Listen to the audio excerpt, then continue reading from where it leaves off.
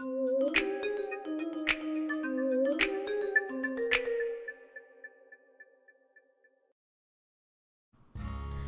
knitters, Barbara Benson here. I'm an independent knitwear designer who also likes to make videos here on my YouTube channel, Watch Barbara Knit. If you'd like to know more about my knitwear designs, please check in the description below, and there you'll find a link to my Ravelry page where you can see all of the patterns I have available for you to purchase and knit up for yourself. Also in the description below, you will find a link to the Watch Barbara Knits Facebook group where we continue the conversations that we start here on the YouTube channel. We'd love for you to come over and join us. It's a little bit more interactive and we can share pictures. And of course, I love chatting with people in the comments, so please, if you feel moved to leave a comment, do, and I try to respond to as many as possible. Today, I have a technique video for you, and it is about lifelines. Now, you might be like, what is a lifeline? And that is what this video is about. A lifeline is something that you use in your knitting, especially when you're doing complex knitting, to give yourself kind of an opportunity to do over. Okay, it's when you are working on something that is complex and has multiple different levels of complexity, you can put in a lifeline, which is simply a piece of waste yarn that is run through a row that you have finished, and you just leave it in your knitting. And then you continue through complex things, and if you make an error, that waste yarn is a space, it's saving those stitches that you can then go back and pick up and frog back to that and try it again. It's a do-over. Now, I have done a demonstration video for you, but I'm going to talk a little bit about how you do it and why you do it and the tools. Now, the most basic tools you need are waste yarn and a yarn needle. Here it is. Now, when it comes to waste yarn, I prefer to use mercerized cotton, which is a slightly shiny, smooth cotton. And the reason why I like to use mercerized cotton is because it doesn't grab on. It flows smoothly, so when the time comes to pull it out, there's no worries. I also like to use this lime green because I rarely knit with lime green, and I like to use a color that's very easy for me to see in my knitting. So this is what I use. I have a whole skein of it. I actually can't find it. These are pieces I found in my one of my little stash things, and I keep little bits of this in almost all of my different little bags and things, because you never know when you're going to need waste yarn. Waste yarn is good for like when you have to do stitches on a thumb and all those kinds of things. I probably need to get another ball of this, but again, this is just like thinner weight. Now, depending on what you're knitting, you might need thinner or you might need slightly thicker. You don't necessarily have to use the same weight yarn that you're knitting with, but if all you have is like worsted weight of your waste yarn and you're knitting with finger weight, that's not a good idea. You can always put thinner yarn through, but putting fatter yarn through is And honestly, if you don't have the mercerized cotton, any yarn you've got, anything in a pinch, you know, it'll solve it. I also know there's a lot of people who swear by using dental floss. You want the like unflavored kind. You don't want minty knitting. Minty knitting. That sounds hysterical. So you need your waste yarn and you need a yarn needle. Now, another thing you can do, let me get out, where'd I stick it? So here is my sample stuff. If you are using interchangeables, which this is not, so that's not helpful. If you are using interchangeable needles have lifeline holes in them. They are not in the tips, but they are in, zip, the cable. Ah. Now, if you'll look, let me see if I can show you. Ooh, come on, focus. There you go. Ooh, focus. they're little tiny holes. One of these holes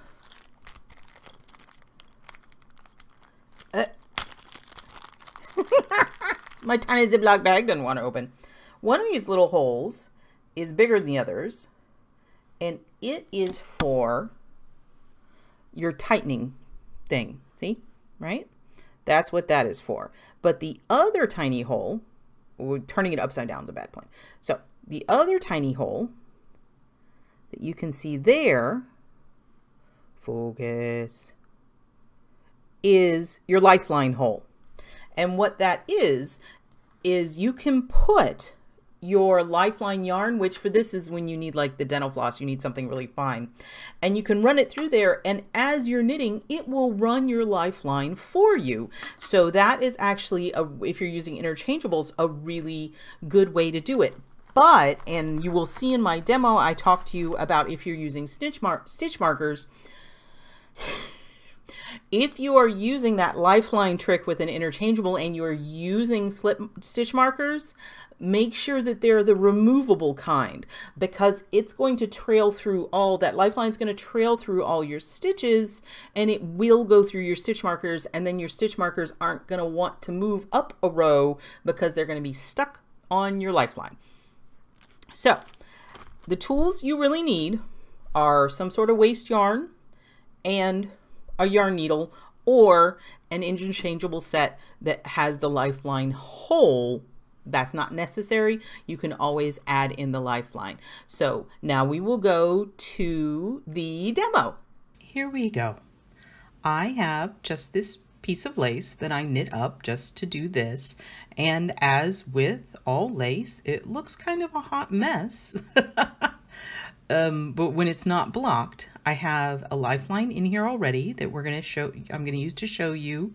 And the first thing is how to put in a lifeline. Now, hopefully you have a lace pattern or a pattern where it has a relatively like knit two together free purl side, or a rest row, people call it. And that's what I've done here.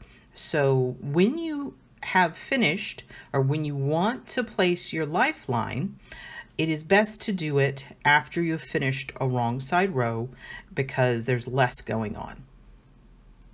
So I have my waste yarn. Now, what I'm going to do is run it through the stitches. Just like that. See, I've inserted through this middle part of the stitch, and you can use your needle and pull it through. Now you can see I want to leave a tail here. Leave as much tail as you can, because you don't want to accidentally pull it through. I'm going to try to angle this so you can really see what I'm doing. So you insert your yarn needle through the loop. See beneath the cable? Let me pull it up here a little bit closer. So you want to make sure you get through this loop. See there? Oh, nope, see I split a stitch. You don't want to do that. It's right here. See? Now, I just put this stitch marker on here so that you can see. You really want to avoid going through your stitch marker, because then your stitch marker will not move. So we're going to continue. Here, let me find the hole. There we go. Try not to split stitches. Try not to split your yarn. And what I meant is, you know, stick it through your yarn. Don't do that. Just get in this hole. That is the stitch you just created. Pulling it through.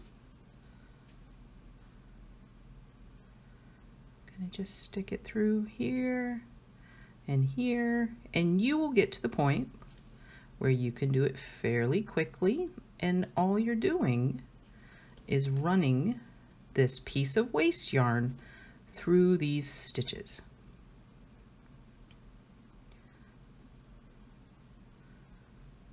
you will not be trying to do this looking through an iPhone at what you're doing. So it's kind of like operating under a magnifying lens. So you will totally be able to do this faster than I can. And there we go. So pulled it through. I removed my yarn needle. Oop, I just hit my yarn ball. Did you hear the ding? Now make sure you've got plenty on this side and plenty on this side. So if you need to stretch your work, you don't lose this. Sometimes I even leave enough extra so that I can tie those together, so I really don't lose it. Now, one thing I wanted to show you is that once you have your lifeline in, you then just continue knitting. I'm gonna get my yarn in position. I'm gonna get my other needle, and all you do is knit. Now, you see how that did weird stuff? I'm just gonna tug it a little bit. And you're knitting, and you knit your pattern. Get this tension correctly. And when you're knitting, that lifeline is going to be in there. So you gotta watch for it. So the pattern I was doing was yarn over, slip one, knit two together, and this is where you got to be careful. See, I'm knitting two together, but I don't want to get behind there.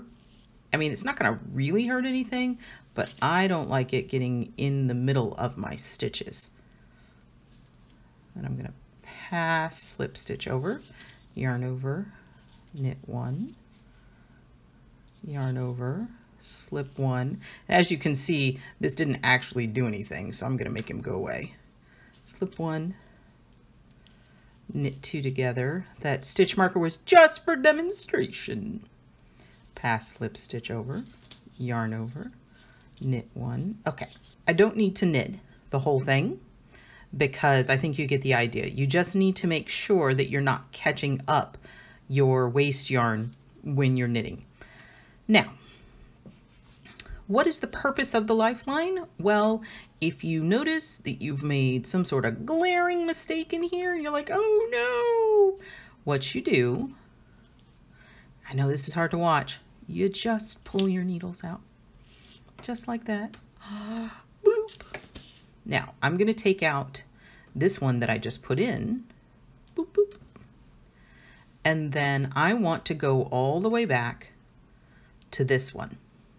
So what I'm going to do is take my needle and pick up the stitches. See where this is?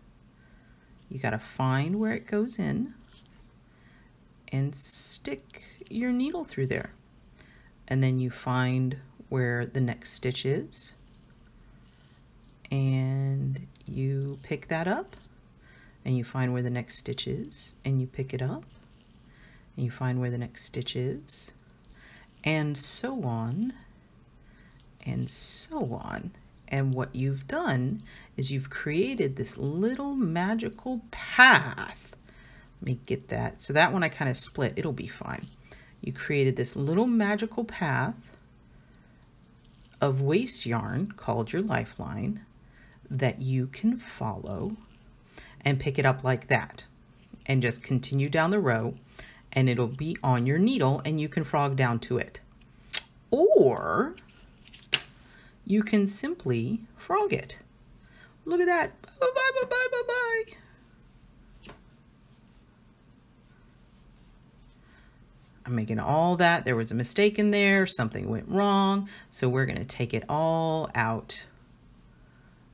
And it's like, oh no, I can't believe you're doing that. But look, boink, boink, boink, boink, boink, boink, boink. Looky there. Because we have that lifeline, all the stitches are still there.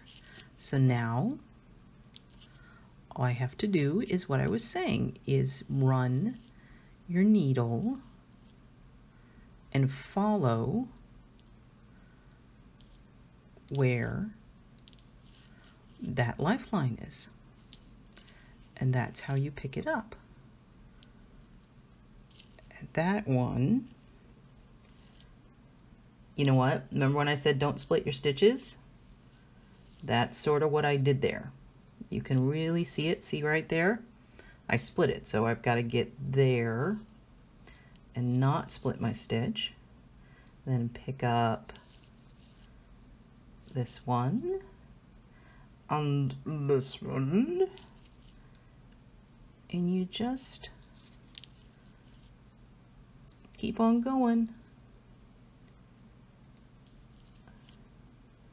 Now, this might seem tedious, but it is nowhere near as tedious as knitting backwards through all of those rows I frogged out. One would, I hope you agree with me. And there. Doop.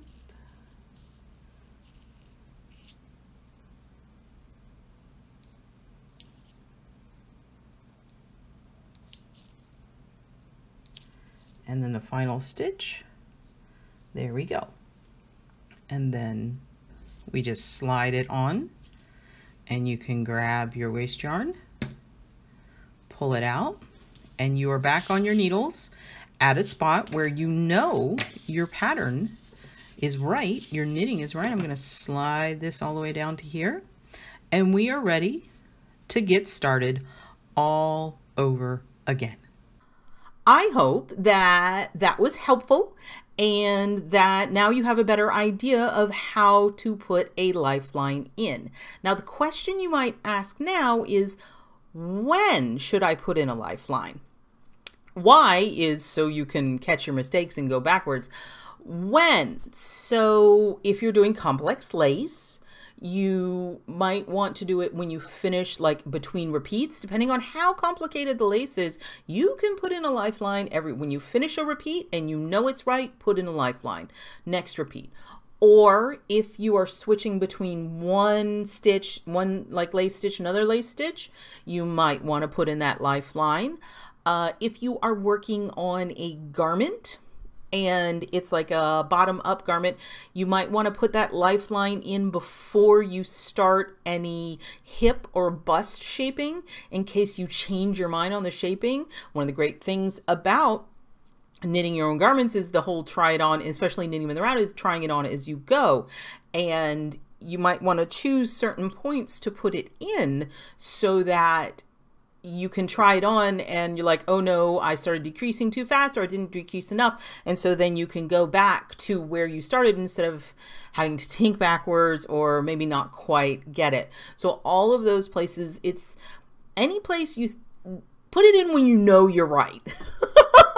When you got to the point where you're like, yes, I totally know, I nailed that, put in that lifeline.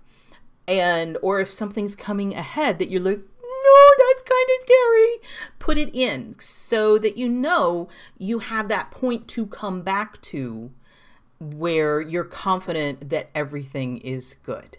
So I hope you liked this video. If you did, give it the thumbs up. And if you would like to be notified whenever I upload a new video, please subscribe to my channel and select notifications. Thank you so much.